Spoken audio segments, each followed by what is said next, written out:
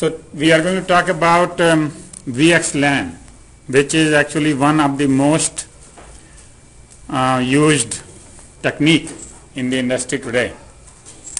And the reason it is most used is because it comes from VMware.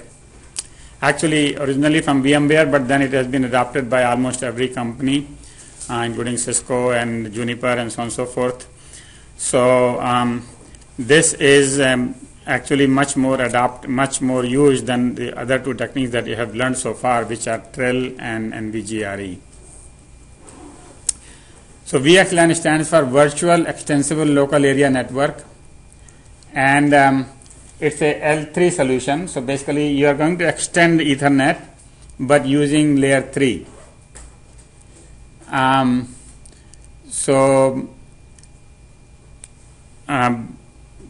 The problem that they are going to solve is that 4096 VLANs are not sufficient in a multi-tenant data center. So first of all, they have multi-tenant data center. Each tenant might have their own VLANs, just like we had in Q&Q. So 4096 cannot be divided very well. But on the top of that, there is a lot of overlap in the MAC addresses, VLAN addresses, and IP addresses of the tenants. So the tenants need to control their own, right? So this was the same problem that NVO3 is solving. Actually, we saw that, but basically VXLAN is one of the member of the same group, so they have the same problem. And then a spanning tree is not good, so that we want to get rid of, and so on and so forth. So anyway, so whatever we talked about in NVO3, VXLAN is one of those members of the same solution that is being proposed in NVO3 group. But this is a solution which has already been implemented.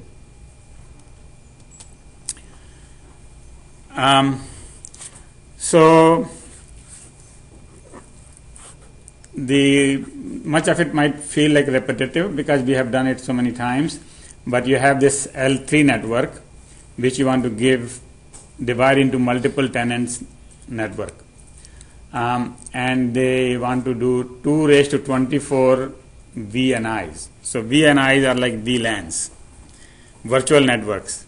So they want to do 2 raised to 24, and obviously on the top of these 2 raised to 24, you could do your VLANs, which were 12 bits anyway. So 2 raised to 12 you could do there, but these many identifiers are available for the provider. Only VMs in the same VXLAN can communicate, which is the standard thing in the VLANs, is that if you are in the same virtual network, you can talk to each other. And the names for the V switches are VTEP, which we actually don't use that much, but basically tunnel endpoint. So what VXLAN does is, just like NVGRE, it uses a tunnel between machines that are part of the same VNI, virtual network. So it uses tunnel. In fact, it is very similar to NVGRE, except that they use different protocol. So they use tunnel, and the tunnel endpoint is called VTEP, which is generally a V switch, which is in the hypervisor. And so the V switches serve as VTEP, the tunnel endpoints, and they encapsulate the L2 frames in UDP over IP. Alright, so if you remember NVGRE, we took basically GRE in one scheme, in the other scheme we did Ethernet over MPLS over GRE. So here we are going to just use UDP over IP and send to the destination where it will be opened and the packet will be delivered. So segments may have overlapping MAC addresses, VLANs, but the thing is, all of that is limited to one VNI. So this is one VNI, this is another VNI, this is another VNI. VNI is virtual network identifier. So this is one virtual network, this is another virtual networks. And so inside that, the tenant can do whatever they want, because the routers here in the physical network, they don't look at any of the things which are inside the payload. They just look at the headers of the VXLAN, which are simply saying take from here and go there. Is that clear? So here is an example of the tunnels. So we have one physical server in which we have 2 VMs. One is red, one is blue. This is red tenant, this is blue tenant. And there is a hypervisor. In the other server, there are 3 VMs, blue, red, and black. And in the other one, they have black and red. So you see, blue should be able to communicate with the blue, and they should not know anything about the reds. And similarly, about the red, they should be able to communicate among themselves, not knowing anything about the blue and the blacks, and so on and so forth. And so VXLAN will dig these tunnels. Okay, blue tunnel, red tunnels, black tunnels. And the tunnels here are point to point, but you could also have point to multi-point tunnels using IP multicasting. Okay, so there could be a tunnel which has these 3 points of the red into one tunnel. So any packet which is sent from here will go to those 2, any packet sent from here will go to these 2, and so on and so forth. Alright, so this one shows 3 tenants, 3 virtual networks, and we have shown 4 tunnels for unicast, plus 3 tunnels for multicast which are not shown.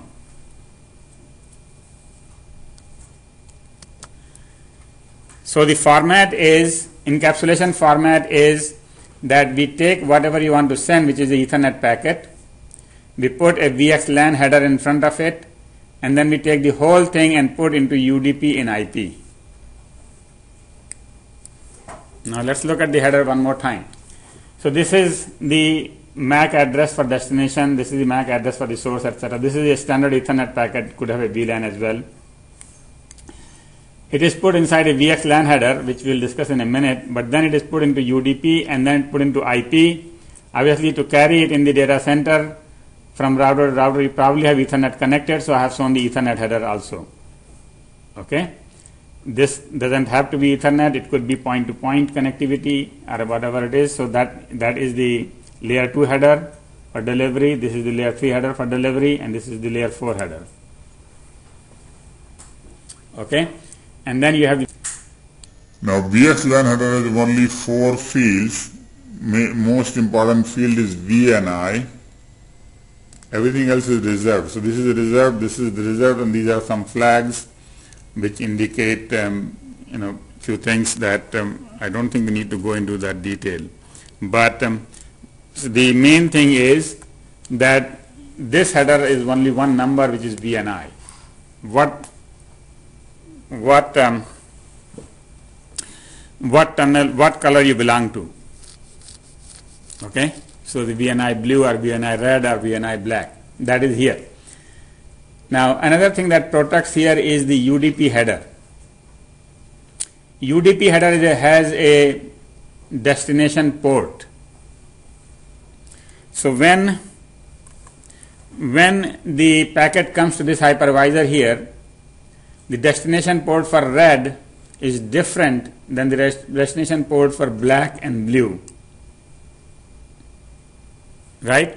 So that is one thing, is that you when you come here, you look at you open the packet, and it will certainly go to only wherever that port is being heard, and in that port, whatever process is there, then we'll look at VNI number and see if it is for this VNI or not. If it is by mistake, and I don't see how it will get there, but let's say black packet gets to a red tunnel and it will be thrown out there.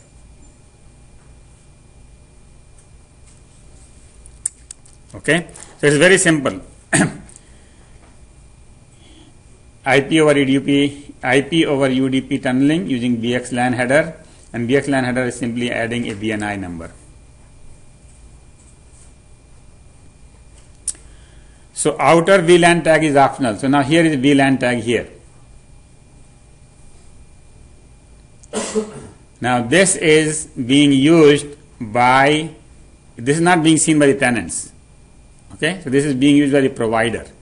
Provider may have tried to define different areas inside its network for whatever reason. It has nothing to do with this here. Okay. So that is one thing, is unlike Trill, where the inner VLAN was taken and put outside, here this VLAN is provider VLAN and has nothing to do with the tenant VLAN. The source VM opts to find the destination VM's MAC address, and all L2 multicasts unknown are sent by IP multicast. So before you can talk to anybody, you have to know their MAC address. And for MAC address, you use the ARP protocol. ARP is the address resolution. And so that address resolution protocol goes to the destination VM. No, actually, the ARPs are multicast. So ARP is actually a broadcast. It goes to everybody. Anybody knows the address of this particular MAC address, IP address of this MAC address, or MAC address of this IP address. In either case, it is broadcast, and all the broadcast, unknown and multicast, are done by IP multicast. Okay, that is where you need those 3 tunnels which are not shown here, which are multicast tunnels, IP multicast tunnels. So that is this point. Now, destination VM sends a standard IP unicast ARP response. When the destination sees it, they say, oh yeah, my address is such and such, and it sends a unicast packet, which is a standard practice. The requests are multicast, the responses are unicast, because they don't want to tell everybody, the whole world, that this is the response. Okay. Anyway, destination VTAP. Now, VTAP is the switch. Destination switch learns the inner source MAC to outer source IP mapping. You see? Inner source map. So when a packet is coming, it says, oh, this VM is there. Where? At this source IP.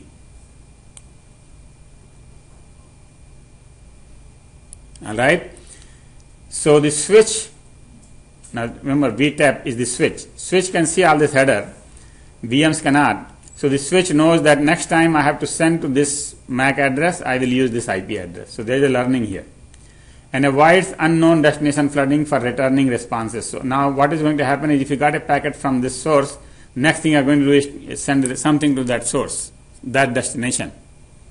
Right? So you are going to need that, so we don't need to do ARP or anything like that. Well, basically you won't do any ARP anyway, because once you get a packet from every VM, every host, IP host, when they get a response, they have this standard practice that they know that this is the MAC address, this is the IP address of the other side, right? So they don't have to ARP.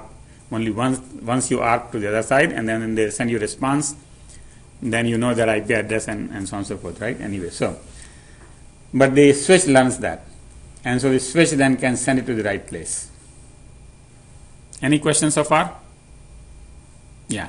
Just about the outer VLAN. So basically, I guess the VLANs, the tunnels are routed to specific VLANs of the provider? Right, good question. So basically the question is as follows, that the outer VLAN here, the packets which are in the outer VLAN, they cannot go into other VLANs. So all the tunnels that belong to whatever color they belong to, they will be part of one VLAN. Right? You cannot have the red tunnel, some red tunnels in VLAN 1 and some red tunnels in VLAN 2. The packets will not go there. I mean, they can go there, but they will have to go through another router for nothing. So you might as well put all of them in one VLAN. But these VLANs might be, for whatever reason, the provider wants to use them. It may want to keep its accounting traffic separate from the customer traffic, and keep north customers from the south customers, and so on and so forth. So it can separate, it can divide into VLANs. But once you are in one VLAN, you stay inside that VLAN. Is that the question? That's the answer, right? Okay. So VLAN encapsulation format. IGMP is used to prune multicast tree. Now this is a detail of multicasting in IP. I haven't taught about IP multicasting here, but that is something that we teach again in 473. And in multicasting, what happens is there is something called IGMP, Internet Group Multicast Protocol. That is how you register for multicast. Basically, using an IGMP message, you can tell your router, look, I am interested if you get any multicast for, let's say, all people listening to YouTube, all nodes listening to YouTube. I mean, that's not actually a multicast, but there are well-defined multicast addresses. If you want to, if you get a packet to this address, please send it to me. So you register, and that way, if nobody registers in my tree, then I will not send packets any further in that tree, in that subtree. Okay, so that actually helps, unnecessary traffic going through. That is called prune the multicast tree. Is that if people have to register, and if they don't register, we don't send anything in that whole subtree. 7 of 8 bits in the flags are reserved. So now we saw most of the thing in here was reserved. Flags has 8 bit, even though out of those 7 are reserved.